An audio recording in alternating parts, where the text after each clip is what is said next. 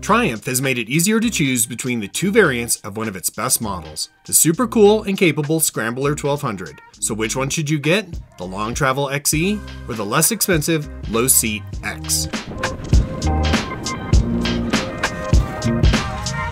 This model family has changed for 2024. Prior, there was an XE model and an XC model, but the XC model has now been replaced by the X model, which is a lower height, less expensive version of the XE. But the XE has also been lowered in price. So the previous price on the XE was $16,195, but they've dropped that price now to $15,295. There's some good changes here that improve the bike, but they also had some things that they changed to lower the price. But the biggest thing that you need to know about these two bikes is primarily the chassis differences, which we'll get into in a second. What is the same between these two bikes is the engine, but it did get some upgrades for 2024. The throttle body is now 50 millimeters, up from 45. The claimed output is 89 horsepower with 81 pound-feet of torque. The engine is just so much fun. Street or off-road, the torque that it has available all the time, you can short shift and just feel like you're in the right zone all the time, so I really like that about it. But let's talk about what makes these bikes so different. Starting with the XE, this bike has longer travel. It has 9.8 inches of suspension travel. With that suspension, it's now Marzocchi. The Marzocchi suspension on the XE model is fully adjustable, preload, compression, and rebound. Whereas on the X, you've got Marzocchi suspension, but it only has preload adjustability at the rear, and the fork is unadjustable. Seat height is another key between these two bikes. The XE is 34.3 inches, while the X is 2 inches lower at 32.3 inches. And you're looking for a bike that's a little bit more manageable. It can be a little bit easier to get your feet down, but then you do lose that travel. Another big change are the brakes. The XE now has a Brembo Stylema radial mount 4-piston calipers on the front, a pair of those, 310 millimeter discs, while the X model has Nissans that are not radial mounted. The brake package on the rear is the same Nissan brakes and the same diameter discs. The geometry is slightly different.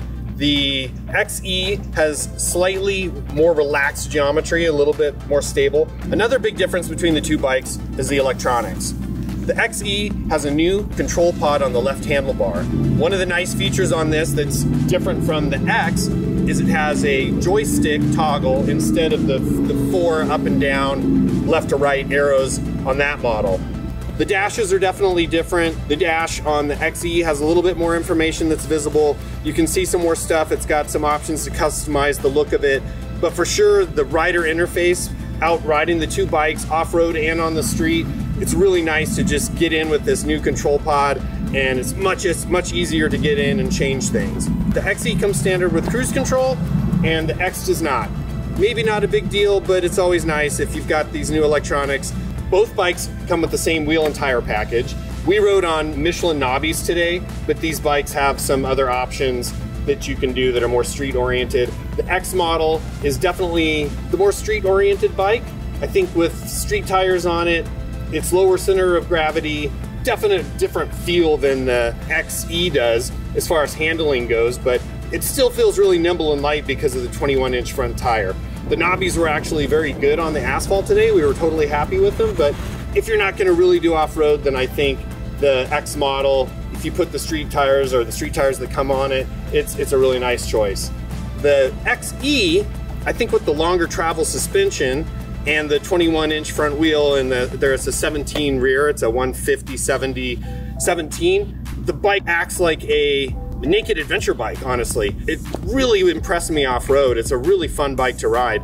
Just that little bit of extra travel, it's about 3 inches of travel that's different, really makes a big difference off-road. Like you all of a sudden have confidence when you're going through the whoops, or you have confidence when you hit a washout, and the bike has just such good stability. And you know, another key change is that the handlebar on the XE is a little bit wider, so you have a little bit more leverage.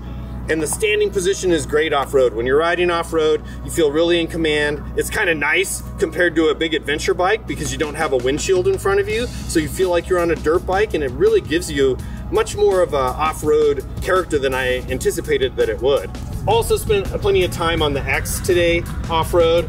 Definitely the suspension bottoms out quite a bit easier than the XE. You don't have the adjustability, so you've really only got a couple things that you can do. It really comes down with these two bikes. It's what are you really gonna do with it?